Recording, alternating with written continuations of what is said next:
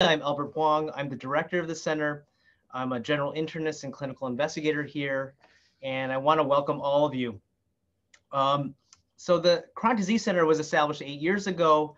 Our vision is to create a world where healthcare, research, and policy seamlessly interact to improve the health of individuals at risk for or living with chronic diseases. And we host this annual symposium to bring together clinicians, researchers, and policymakers so that we can have a dialogue. So I regret that we can't meet together. We would be having breakfast together, lunch, and we would be having more conversation over poster sessions. But because of the pandemic, we've had to transform this typical in-person symposium into a speaker series. Despite the change in venue, I think that you're still going to find that that we have a great topic for this year's symposium, and our speakers are going to be as engaging as they would be in person. This year's topic, Transcending Boundaries, Immigrant and Refugee Health in 2020, is both a timeless topic, but one that seems to be more salient than ever. We're living in a time in which people still seek safety and opportunity in a new country, despite the immediate and long-term physical and psychological risks. And they take on these risks despite the political and policy landscape that is increasingly designed to make immigrants and refugees feel unwelcome. So we are extremely lucky to have our first speaker to kick off this series, David Marrero. For those of you who don't know David Marrero, he's David Marrero, PhD, is a director of the University of Arizona's Center for Health Disparities Research. The center works to develop programs and strategies to improve health and well-being along the US-Mexico border and across the greater Southwest. He's a professor of multiple schools at the University of Arizona, including the School of Public Health, the College of Medicine. He joined the University of Arizona after 33 years at the Indiana University, where he was director of the Diabetes Translational Research Center, and he was J.O. Ritchie Professor of Medicine. He's basically most famous for developing the Diabetes Prevention Program, the Triad Study, and working and developing novel ways of translating findings from the clinical trials on diabetes prevention into real-world settings. He's won almost every major prize in diabetes that's available. He's twice won the Diabetes Education Tools Award from the American Association of Diabetes Educators. He's been Associate Editor of Diabetes Care, Associate Editor of Diabetes Forecast. He won the Outstanding Educator of the Year for Diabetes in 2008 from the American Diabetes Association, and he was President for Healthcare and Education of the ADA. So we're extremely lucky to have him talk about his experiences from Arizona. During the talk, please mute yourself. If you have questions, type them in the chat box and I'll review them after Dr. Marrero speaks. And then please look at the schedule of the next 3 speakers. Next week is going to be Alka Kanaya from UCSF. The week after that will be Janine Young from the University of Colorado, an expert in refugee health. And then our own Horacia Martinez Cardoso is speaking at the end of the month. Just want to remind everybody, in a month, we're going to all have to vote. So remember to vote, and we're happy to support USHI Votes, a nonpartisan group helping to ensure everyone on campus is registered to vote. And if you're not on campus, go to TurboVote to see how best to vote. So without further ado, I'm going to pass this on to Dr. Marrero. Thank you very much. I'm very honored to have this opportunity to talk with all of you today. As Albert said, I spent 33 years in Indiana and retired, and 2 weeks later found myself in Arizona trying to build a new center for border health disparities research. It was a remarkable transformation. It's a very different part of the country than I was used to.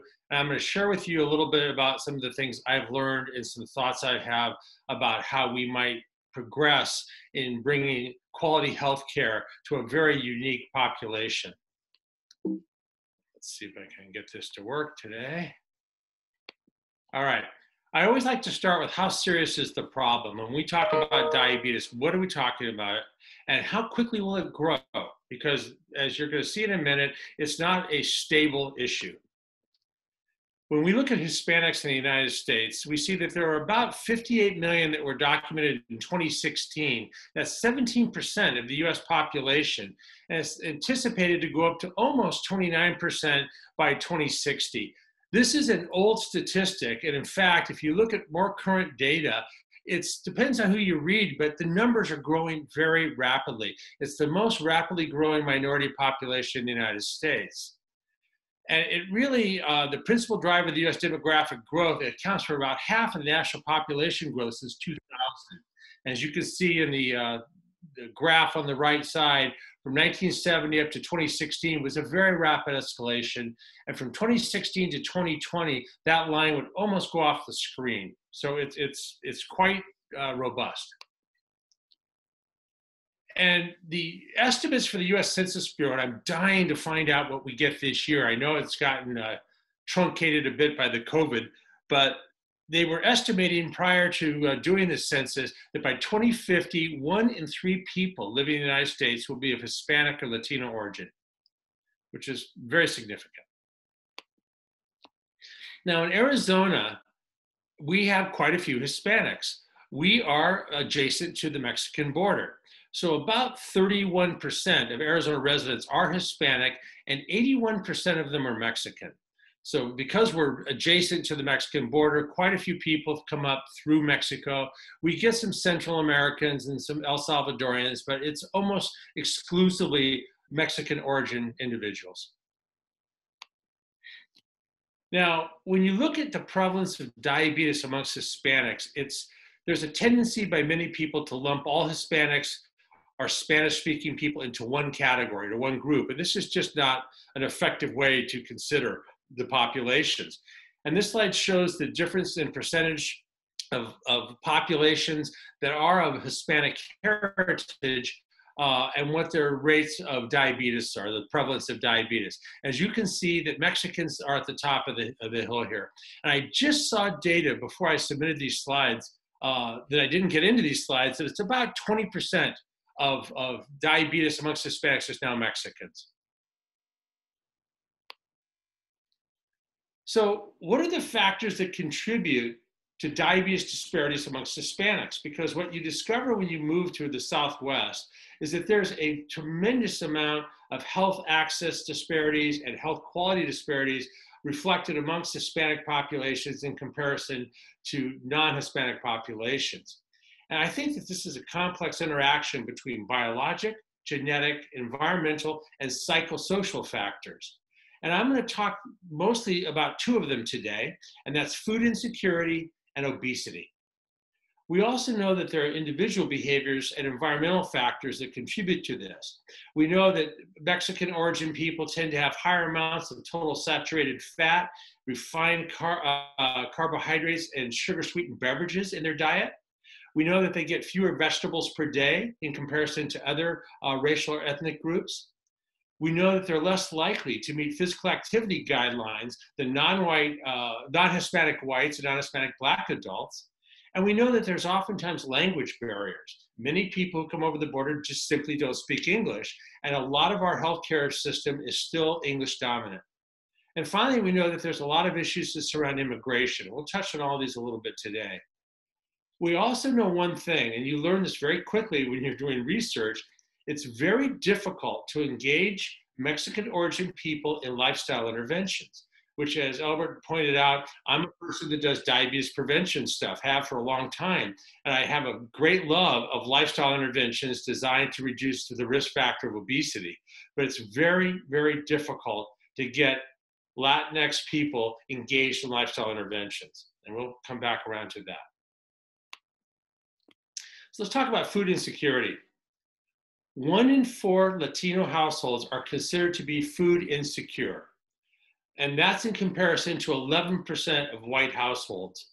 And in Arizona, where I'm at, and I'm 60 miles north of the Mexican border, I'm in a very rural kind of area. Tucson is the city, it's about 1 million people. And you get outside of Tucson and you're in the middle of nothing. I mean, there's very small towns, or villages even, tremendous distances that have to be overcome.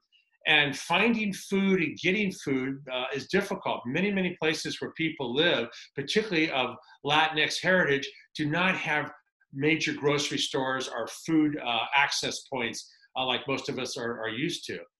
We also know that low-income Latino families spend about 1/3 of their income on food. And much of the food purchased is very calorie dense, it's low in fiber, and high in fat, sodium, and carbohydrates. We know that 23% of Latino families in Tucson live below the poverty line, okay? And one of the things about the food access, which I was just reflecting on, I came here to Indianapolis for another social event, and I drove through a McDonald's because I was starving and I was driving up to Fort Wayne, Indiana. It's 108 miles from Indianapolis. I needed something to eat. So I saw a McDonald's and thought, okay, I can get a quarter pounder and that will keep me tided over until I, get established where I'm going to go. And they were selling 2 Big Macs for $5. And I couldn't help thinking, if that's a national campaign, that's going to be really heavily hit upon by the Latinx populations that I deal with in Tucson, because it's cheap and it's available. And so this is an issue that we face all the time, that, a lot of times it's the cost of caloric intake, the barrier, more than it is what the substance is. And when you start getting fast food that allows people to get like 2 Big Macs for $5, that's pretty effective when you have a family of 6, 7 people and you need to feed everybody and you're below the poverty line. We also know that Latino neighborhoods have 1/3 the number of supermarkets as non-Latino neighborhoods. So many, many Latino neighborhoods, there is no easily accessed supermarket. They have local corner stores. Many of them are buying things at the 7-Eleven in places that just don't stock fresh fruits, fresh vegetables, quality produce, even dairy products. So it becomes very, very difficult. So food insecurity is a major barrier as we consider trying to do interventions that regulate food intake that leads itself to obesity, which is the primary risk factor for type 2 diabetes. Now, we also know that obesity amongst Latinos in the US is extremely high. And in 2015, obesity in the Hispanic population was 43% of the population, which is higher than any other racial group that we deal with in the United States. And we know that Hispanic men have the highest prevalence of overweight and obesity. Nearly 40% of Hispanic men are classified as obese, BMI of greater than 30. And we also know that Hispanic males have the highest prevalence of obesity-related comorbidities compared to other racial or ethnic groups. And in fact, last year, Mexico was evaluated as the most obese country in the world. Nobody beat us. The US used to hold that record. We were always so proud of that, right? But in Mexico now, it's a rampant epidemic. Obesity is extremely high now. And as you all know, obesity is a hallmark risk factor for the development of type 2 diabetes. Now, we made a decision in my center to focus on Hispanic men. And there's a lot of reasons for that. First, you rarely see them in the literature or in research looking at prevention programs. In a recent systematic review, it determined that Hispanic males represented only 4% of the total participants enrolled in 27 behavioral weight loss interventions covered by this article. So that's a very low percentage. And it's a large number of people, right? So people are struggling with, how do we get Hispanic men engaged in these activities, into these types of interventions, and to research that can help address this problem. So we have a very high rate of obesity, but very, very low participation. We also know that there's a paucity of gender and culturally sensitive weight loss interventions. So the exclusion of Hispanic males in these studies is with other racial ethnic groups, and it's not specific to Hispanic males. You rarely see interventions that were designed specifically to address the social, ecological, and cultural factors that influence Hispanic behaviors and Hispanic decisions about dietary behavior and other such things. So we think that there's a need to examine Hispanic males' perspective of health behaviors related to weight management to develop and implement a gender and culturally sensitive weight loss intervention for Hispanic men. And this is something that my colleagues in my center have been dealing with now for the last couple of years. So I'm going to tell you sort of how we approach this. We came up with a program called Animo. Animo is difficult to translate into English. It sort of means soul, but it's sort of like a spirit thing. When you're saying, you know, animo at the ball game, it's like, you know, rise up, you know, get your spirit into the game. Sort of it's a concept. And we used animo to establish a basis for research that tried to determine if Hispanic men would be willing to participate in a gender and culturally sensitive weight loss study. At this point in time, this was 2 years ago, we couldn't really find too many examples of studies that were in fact designed specifically for Mexican origin men. And we wanted to know what health factors, diet, and physical activity behaviors and intervention strategies would be the most appropriate for this population. How could we get them to play? This was summarized in a paper by two of my colleagues, David Garcia and Luis Valdez, in Perspectives in Health Behaviors Related to Weight Management in the American Journal of Men's Health, about Hispanic males' perspectives of health behaviors related to weight management. I urge you to read it. It's an enlightening piece of work. What we did is first, we tried to come up with different methods to recruit. We did flyer postings in community-based organizations. We went to facilities that Mexican men tended to gravitate to. We went to local gathering places. There's a lot of segregation in social gathering places in Tucson, where 44% of the population is Mexican, but the other, 60% plus is not. And of course, we went to healthcare clinics. Although healthcare clinics are somewhat labile because not a lot of people routinely seek out care in clinical settings. In fact, the use of emergency room facilities for primary care is ubiquitous in our region. We also try to get participant eligibility, and we were trying to get people that had a weight factor. So we were looking for BMIs above 28, and we wanted to make sure that they would qualify for a study where weight loss was appropriate. And we did this by initial telephone screening. We'll talk about telephones a little bit more in a bit. So we wanted Hispanic males in Tucson, Arizona. And again, Tucson's 60 miles from the border. So for all intents and purposes, we are a border town. There are true border towns right on the border, but they're very small. And when people cross over, they tend to go to Tucson before they make decisions about where they're going to migrate from that point. We wanted people over 25. We wanted English and Spanish speaking if possible, because some of the tools we were going to use, in fact, had not been converted into culturally appropriate instruments. And we wanted them between the ages of 18 and 64 years of age. In doing a lot of qualitative work, we basically did focus groups and structured interviews. We saw that there were 4 overarching themes that we identified that led themselves to believe that we could use them to help increase the engagement of people in lifestyle interventions. First, we looked at general health beliefs about how diet and physical activity behaviors affected health outcomes. Surprisingly, a lot of Mexican origin men, and particularly more recent immigrants across the border, don't really have a strong understanding about this relationship. We wanted to talk about barriers to healthy eating and physical activity. What are the things that cause them to have issues in getting better diets? We've already talked about food insecurity and food access, but there are others. Some of it has to do with culture and what is considered appropriate diets, are diets that are associated with special events and special family issues. We also know that physical activity is a very tricky thing, because many of the men that we have interviewed and done this work with have fairly physical jobs.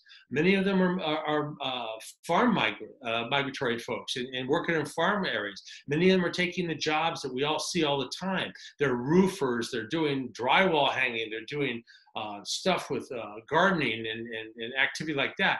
So it's difficult, even when they're grossly overweight, to try to convince them that they need to do additional physical activity on top of what might be considered their baseline. We wanted to know what were motivators for change. What would be the things that would cause them to think, I need to do something. I need to approach this problem, otherwise I'm going to have a bad outcome. And we also found that there were viable recruitment and intervention approaches that we could capitalize on that were basically culturally defined more than they were physically defined. After we sort of got some of this information and got some perspectives about the things that would motivate them and cause them to think about ways that they might address the problem, we established a program to support research through a community service and partnering with underserved Tucson residents. We went after them, and we didn't go after the people that were middle or upper middle class, even though they could be of Mexican origin. We went after the people that were much lower in the economic scale, and mostly were relatively new residents to the United States. We built a program called Nosotros, Comprometidos a Salud, we're in this together sort of thing.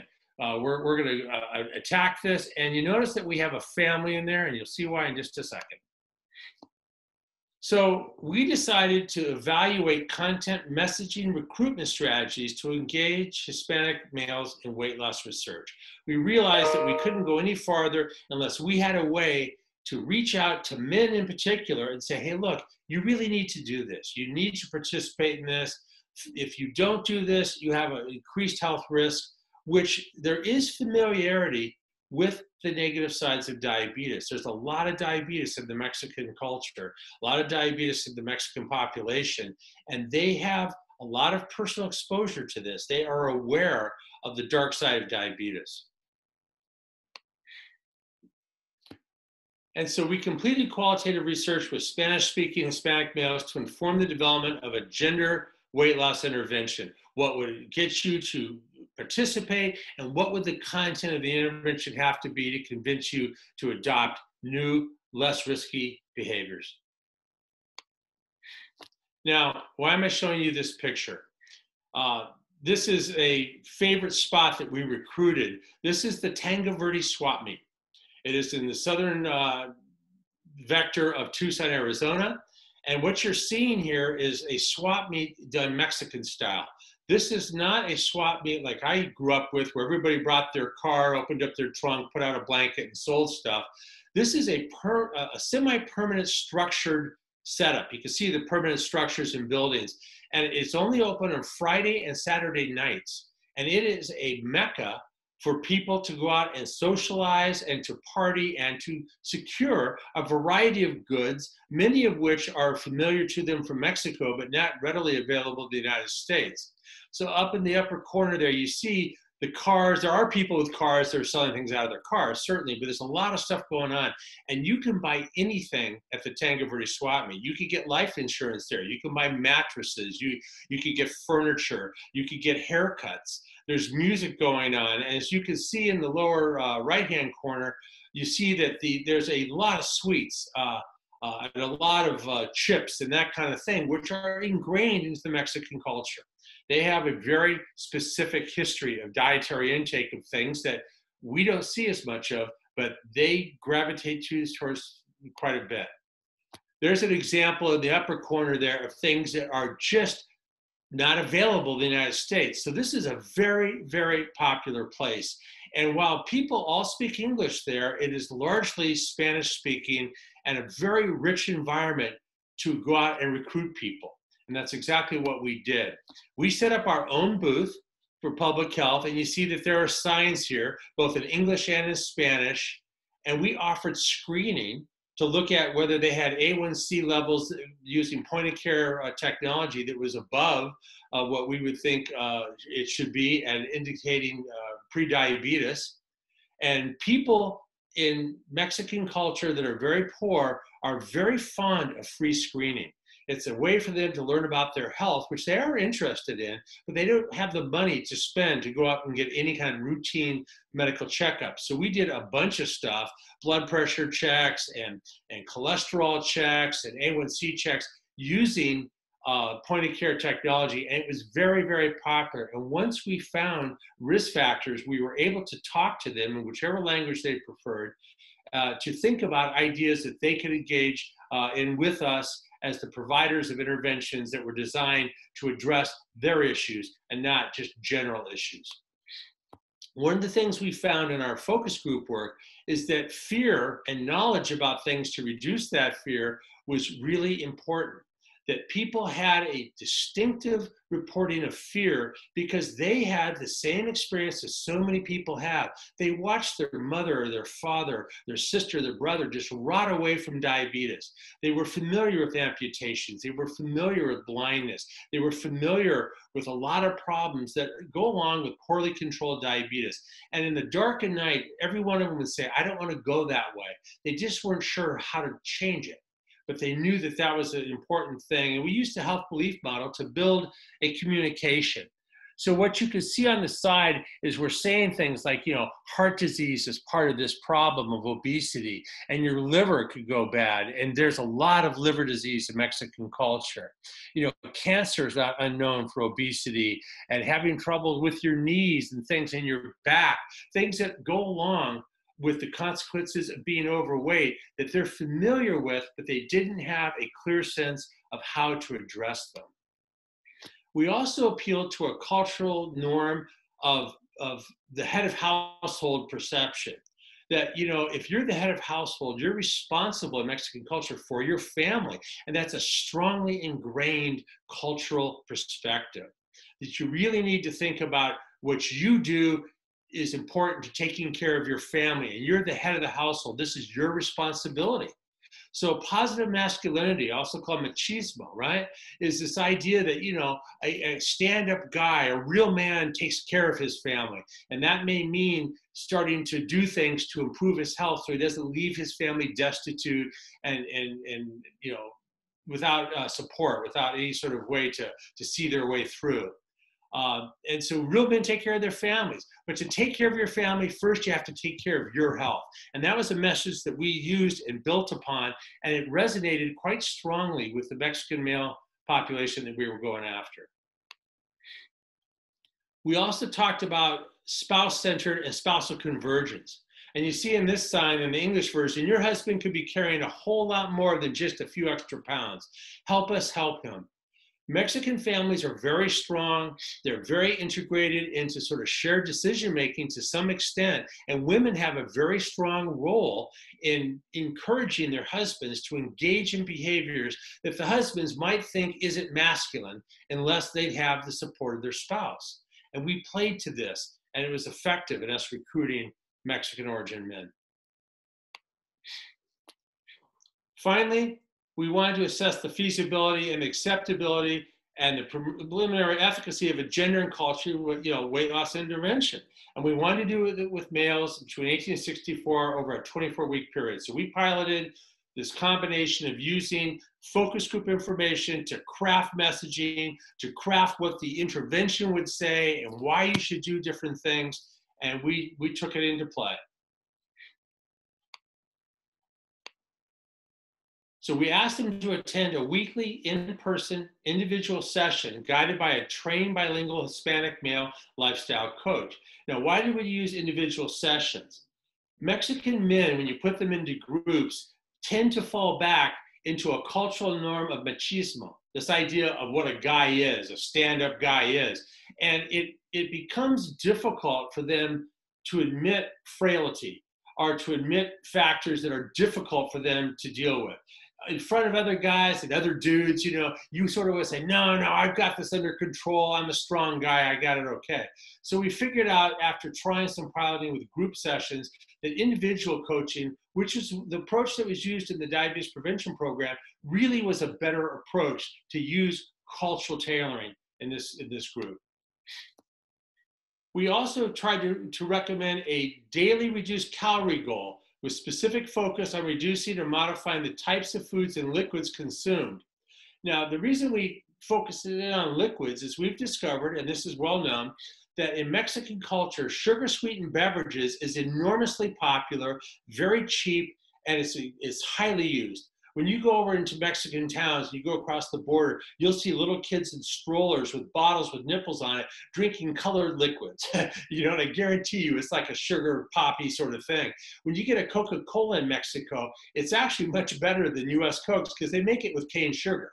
I mean, they just consume an enormous amount of sugar sweetened beverages. And we really took that on as like, this is a place you can make a change.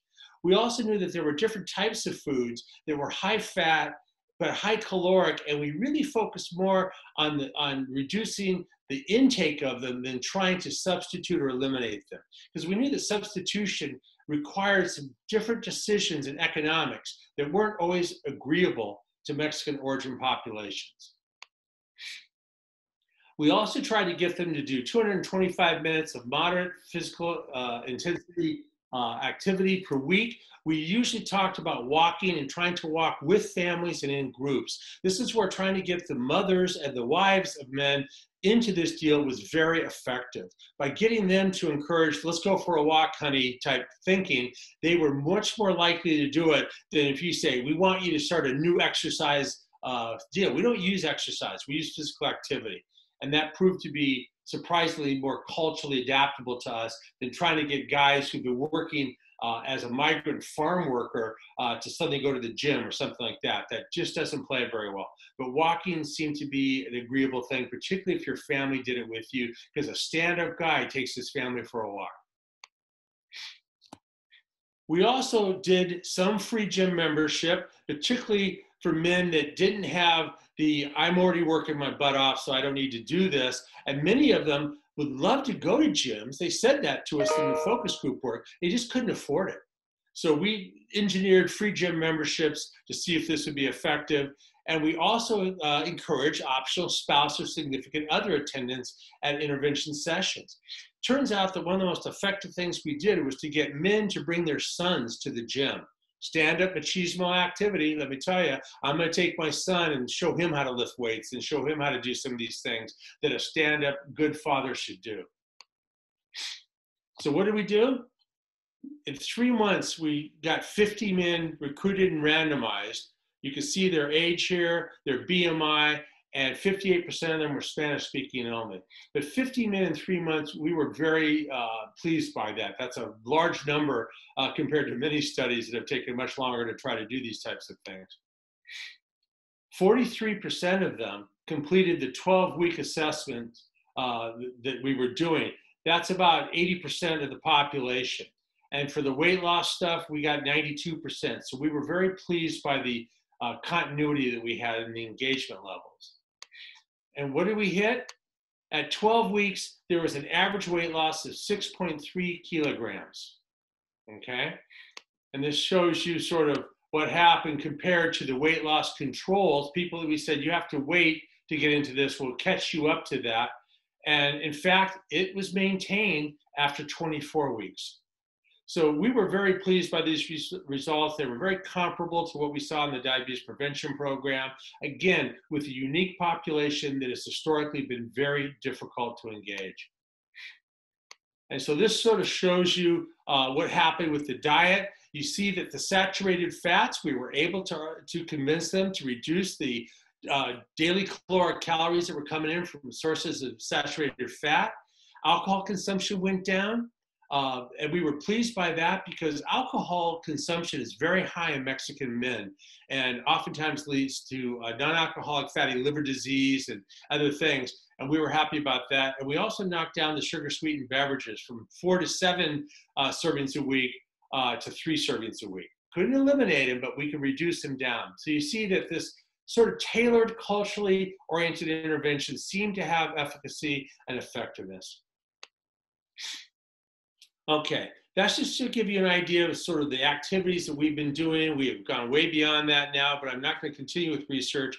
I want to spend what time I have left to talk about how can we reduce health disparity in Hispanic populations. And just give you some of the thinking that I've developed over my last 4 years in trying to do research in this unique population. I think, and this is more of the policy side of me, we need better accessible healthcare for Mexican origin and high disparity populations that are migrating into our country. We need to do things that are community-based versus central medical center-based. Mexican men, particularly in the Southwest, do not want to go to medical centers for a lot of reasons. They're hard to get to, they're more expensive, and they have immigration problems. If they are not documented, going to a medical center always has the threat or the perceived threat of being a place where you're going to get turned into ICE and you're going to be deported. And I think we need to vary the forms of healthcare delivery. Trying to do everything without having the benefit of the same language being used is sort of a non-starter to me. I think we need to talk about how we deliver healthcare using different types of delivery vehicles, using community-based people that can help us span these dimensions, using mobile units that are going to go to the swap meet and other places like that. And we need to talk about payment structure. For those that do want to go to the higher quality, more high reputation medical centers like the medical school where I'm at, and we're the only medical school in the state of Arizona, so we're a large operation. We need to talk about how we charge them. A lot of people don't have insurance, and in Mexico, insurance is very unusual. So when they come over the border, a lot of times they're used to paying out of pocket and are willing to pay out of pocket. But if we sit down and say, you now owe me $300, $400, $500 for a procedure or a set of tests or labs, it's a no-go. They may do it once, but they're not going to do it twice. We need to think creatively about how we get payment and how we can structure it over time so people can afford to get quality assessment and quality healthcare. This is a slide that shows the percentage of adults 18 to 64 who are uninsured by race and Hispanic origin. And what you can see is that there's just not good insurance coverage. We are an insurance coverage-based healthcare system in the United States. This is not going to be effective as we deal with a rapidly growing population of people from the south, south of the border here. We need to think about this differently. I think we need to have culturally tailored education. And it goes beyond just simple translation. So often I see people say, oh, we have culturally adapted materials or things to help with the education of our patients who speak Spanish. And what they've done is they've simply translated things that were geared towards a non-Hispanic culture. We need to consider cultural concepts when we're trying to engage Hispanics in health interventions. Here's three of the ones that I'm very fond with. Machismo, or this adherence to a Hispanic male-bound hypermasculinity cognition. It's representative behaviors that can include power-seeking, aggressiveness, dominance, competition, and emotional disconnectedness. And if you don't account for these, you're going to miss the boat when you're telling men that you need to do this, you need to do that. If you don't think about machismo as a cultural construct, you're going to have some trouble, and they're not going to really pay much attention to you, in my experience. Familismo, which is the perceived obligation for helping family members, reliance on support from family, and the use of family as a behavioral and attitudinal referent. You need to integrate families into health decisions. And it's so much more effective. We found it wildly productive in the study I showed you, the pilot study, where we got wives and children involved with the men. It was much more likely that they would engage in these behaviors and not see it as non-machismo, or they saw it as this is an important part of the family organization and structure. And then caballeronismo are used to describe behaviors that incorporate displays of honor, respect, dignity, social responsibility, care for your family, and emotional connectiveness. This is a cultural mores in many, many Hispanic cultures, and particularly Mexican origins. And a lot of times where you see that, interestingly enough, for those of you that are physicians, is that Mexican people are probably much more likely to elevate your status because I have respect for the doctor. It's an important level of relationship and social interaction in Mexico. So you have the ability to capitalize on that, but only if, in fact, you translate it into constructs that are familiar to Mexican culture and can be used to offset things that might say, I can't do that, a strong man doesn't do that. We have to account for these things if we're going to go forward and deliver more quality healthcare to Hispanic cultures. I think we need to increase culturally tailored education. And that is, for me, considering the location for delivery. We need to, there's a history of relations with major medical centers with many racial and ethnic high disparity groups that is not really positive. I had this experience with African Americans in Indianapolis. And we need to think about where we do education. If we're going to do it at the big medical center in a room that's difficult to get to and charges parking and all these other things, we are going to miss some of the boats. So I think we need to sort of be thoughtful about moving things back into the communities where people are located. We need to deal with transportation issues. In my part of the country, a lot of Mexican families have one car and there are 3 people using it for 4 different jobs. So we need to think about things that could be a barrier. The bus systems where I live are marginal at best. So trying to have people take 3 buses to get to something, bad idea. We also need to think about rural living conditions. Again, in my part of the country, people live 40, 50 miles from the city. Okay, and to go someplace is a big deal. It's a big effort. It costs gas, it costs time, it needs the car. And during different times of the year, people won't do it. In the summer, it's 115 degrees outside. And if you think people are going to stand at a bus stop or try to travel without air conditioning in their car for these things, you're out of luck. Same thing used to happen here in the winter in Indianapolis. When it gets cold and crappy outside, people just don't come. We need to incorporate these things more systematically. We need to think about the time of delivery of education. And there are many barriers associated with job conflicts in the Hispanic culture. A lot of people are doing double jobs. It's not uncommon at all. So we need to think about things that can help us offset that. Evenings and weekends, for example, which are not routinely done in most health centers, is a good idea. And finally, we need to think about who provides the education. We can really capitalize on media sources, particularly telephones, high penetration of smartphones in the Mexican community. And we really need to take much more advantage of what we call promotoras, which are community health workers. Community health workers are people that come from their neighborhood. They're familiar with, and they can be trained and be very effective at providing education. Just a couple things on media, because I'm getting more and more into this. It's a great mechanism for education. You can do a lot of stuff that allows people to regulate their time. You can link it to personal health services for them so they can get information when they need it and when they perceive that they want it. And for many of the individuals that I deal with, the internet is already their primary source of health information, not necessarily always good. So if we build health sources that are on the internet with a friendly, culturally appropriate site, we have a much better shot at getting to them. We know that the implementation of internet-based factors allows individuals to get their intervention at the time most convenient for them. We've just done a study where we've looked at when are people doing these things? When do they get online and seek information or downloads that we've asked them to engage in? It's pretty much nights and weekends. Not always weekends, but oftentimes at night and frequently late. Oftentimes for men, they want to do these things when the rest of the family's asleep. Surprise, surprise. We also know that we can personalize media interventions, and based on participant data, and we can use engaging formats based on interactive tools and graphically rich content. When we use internet content that talked about the swap meet and the fact that we're gonna have a mobile unit there and it's gonna be doing screening, we quadrupled our screening rates almost overnight. Finally, it's a low cost and rapid transmission through the wide community. It's an easy way to get a lot of information out very quickly. I'm a big fan and I encourage you to explore it. Finally, promotoras.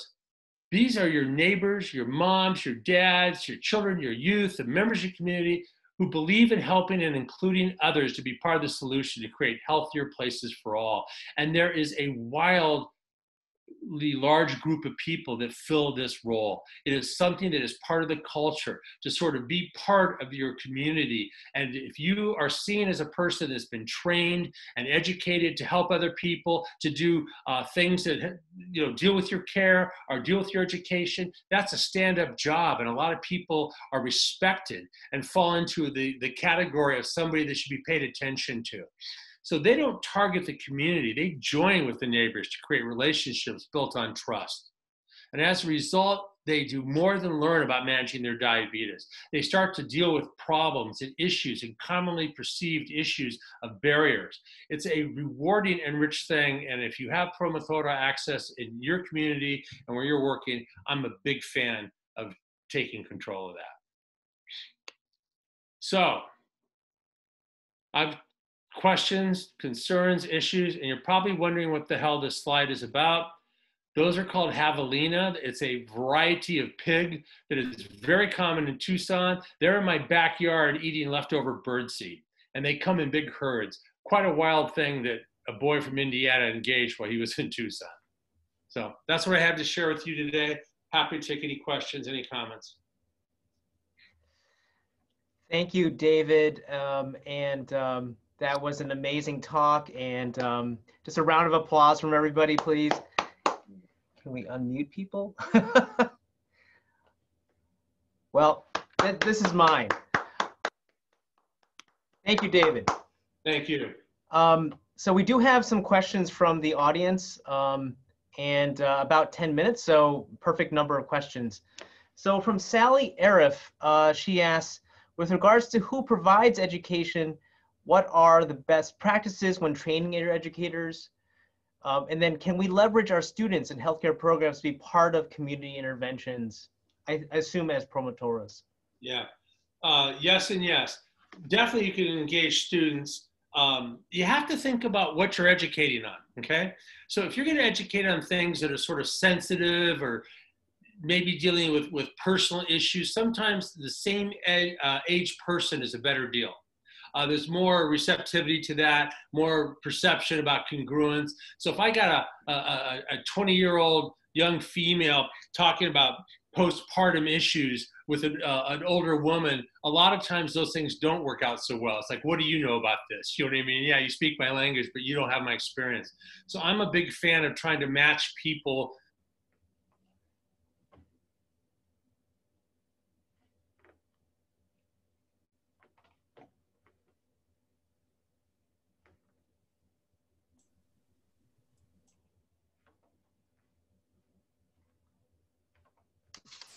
Hi, Dr. Marrero. I think you. Dr. Marrero, are you? Yes. I clicked a button, I think, accidentally. Okay, can you hear me Sorry, now? sorry, David. I'm not going to touch any more buttons. Okay, I'll bifurcate this as quickly as I can. I'm a big fan of trying to match people with the same sort of gender and age category because their perception by the client of understanding and experience with whatever you're trying to educate them with usually is enhanced. But you could certainly use students when you give them the cloak of training. When you sort of convince the client, hey, this person's been trained to show you how to do this, or how to use this technology, or how to test your glucose or whatever, or this person's been trained to help you make decisions about your diet and how that can best work for you and your family. Trying to talk about issues across gender is pretty tricky in Hispanic culture, particularly with men. If you want to talk about impotence, for example, don't send a woman. And it's not that I don't believe women are perfectly capable of this. It's not going to play well within that cultural framework. Great, great, great, great. So there's gender and age matching that can be part of this, and students can certainly be trained to do this. Yeah. From David Ennis, has anyone used professional advertising agencies specialized in marketing to Hispanic populations to help change attitudes that are harmful to health? They have, and I've seen some really good work that way. The trick with that for me is that all Hispanic populations are not the same, and they have different cultural elements that sort of figure strongly into their social actions and their behavioral choices. So if you take an advertising agency, you got to make sure that they are familiar with Mexican origin, or Costa Ricans, or Central Americans, or different groups. Cuban Americans, I'm a Cuban American myself, right? Cuban Americans have a different kind of way they think about stuff, even though we all speak a similar language. It's not the same, but it's very similar. We all speak Spanish. So it's sort of like, be careful about that. Doesn't mean they can't do it or they don't get it. Just make sure that you enforce upon them, this is the target audience. I'm dealing with this group, and you'll do much better if you do that. Great. I actually have a personal, my own question about this. You mentioned machismo, familismo, and caballerismo. Are those themes shared across the different Latinx subgroups? Not Or necessarily. are those slightly different? They can vary a little bit depending upon the part of the Hispanic world you're coming from. They're sort of similar. You're going to see things like that. But for example, in Mexico, machismo is really strong. You know, it's a big deal. And when we get people from Central America, it seems to be less so. It's not like wildly less so, but it's less so enough that I'm going to play it a little differently. I'm going to use that card in my deck a little bit differently, you know? That's amazing. From Wen Wan, we have a question about the control group in the randomized controlled trial. How did you engage them? What did you actually do with the controls? With controls, we gave them some materials that they could look at that were, you know, highly structured for their community about things they could start to do to help them lose weight and to attack this. And we were very strong about telling them, we have limited resource to pilot test this thing. We want you to wait. So we waited for the first 12 weeks before we started to fold them into the intervention. We were just upfront about it. This is how it is. And you're going to get a better model of this because we'll have some experience and we'll tune it up. You know, they like that idea. The idea, oh, so we get the better version. Yeah, you get the better. So a delayed intervention. Yeah. Got it. From Elvia, do you know when men in these studies become diagnosed with diabetes? Is it prior to immigrating to the US or after they arrive here? I guess, how does the immigration process affect their diagnosis with diabetes? Well, many of you are probably familiar with something called the Hispanic paradox. The fact that many Hispanics seem to do better in health outcomes than you would anticipate based on their physiology and their genetics, being Hispanic, which gives them higher risk for things like diabetes. But there seems to be a clear association with length of time in the United States for developing different conditions. And we don't know whether that's because there's a difference in screening and ability to find out information, because they may not do it as much in the Mexican side of the area. But we also know that it has something to do with their dietary changes. There's a lot more fast food options for a lot of Mexican immigrants than there is in Mexico. They have fast food, but it's different. And while they have McDonald's, there's more places that are more Hispanic foods, you know, more Mexican foods. So a lot of people in Mexico now, though, because the obesity has gone up so steeply the last 3 years, are being diagnosed with diabetes over the border. We're seeing a lot more of it. Same thing with COVID. With COVID, oh my God, there were villages that I was doing work in that disappeared. They just disappeared. Because either everybody got COVID, and I don't know how many of them died, you know, or they left and went back to other family units that were in different locations. So people got really, really sick, and family integration and family support is very enriched in Mexican culture. So a lot of people suddenly left where they were, you know, a small family that moved to, you know, El Dorado or something, and boom, they went back to their more nuclear family. Now, of course, you can imagine what that was doing for the spread of COVID, but it was highly surprising to me to go to places that were literally deserted, you know, literally just gone. Small town of 10,000 people, and there was maybe 3 or 4 families left, you know, freaky and very distressing to me. Mm. That's actually related to a question from Alex Knitter.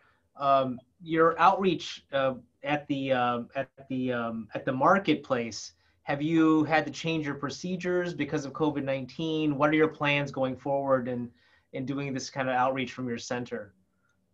It's a tough question for me in many ways. All the research that I was funded to do by the NIH was group-based models of diabetes or NAFLD prevention. I had to stop it, just stop it. You know, they said, you have to stop now. Never had a series of research projects that were stopped in the middle, you know, and there's no way to go back and redo them sort of thing. So that's been a heartbreak for me. Yeah, we can't go to the swap meet and do what we did before. And the swap meet for a while was pretty much deserted, right? When the first scare came out. And I don't want to underestimate the power of fear in Mexican origin thinking that because you have a culture that saw a lot of downsides to serious diseases, bad liver disease from alcoholism, bad diabetes diseases that have come out, and people just getting hammered, and they're fearful of that. So they are motivated to respond to that fear. Normally, fear is not a good message strategy, right? But it sort of works here. And so when the swap meet, when COVID got really serious in Arizona, and we were a hotspot, as you probably knew, the markets were deserted. But then everybody started migrating back, wearing masks and doing different things. But it's way below where it was. But I don't send my people there because I don't want exposure. You know what I mean? It's sort of a dumb idea. So we're doing different things, mostly through community centers and churches, where we can regulate social interaction and distancing and things much more effectively. The swap meet's like a free-for-all.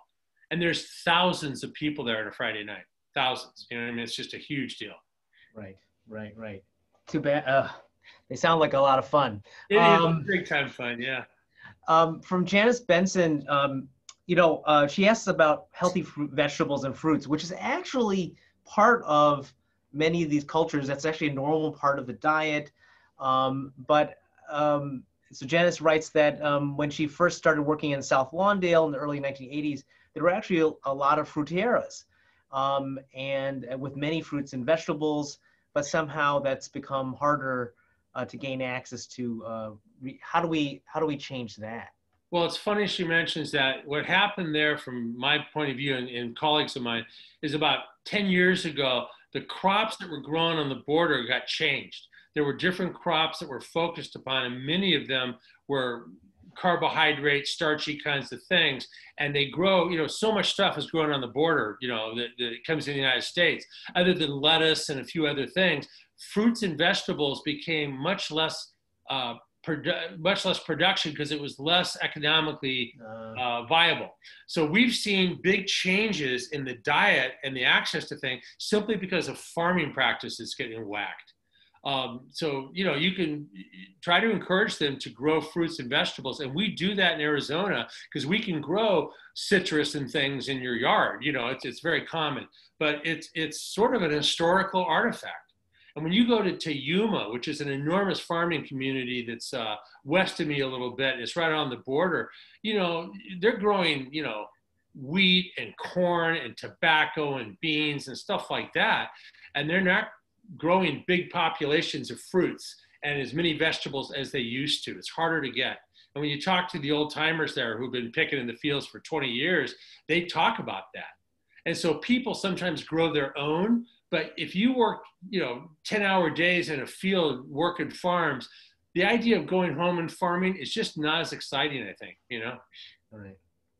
Okay, so it sounds like a lot of economic change, incentives for farming. So I'll let you take the moderators. I have the right to ask probably one of the latter questions.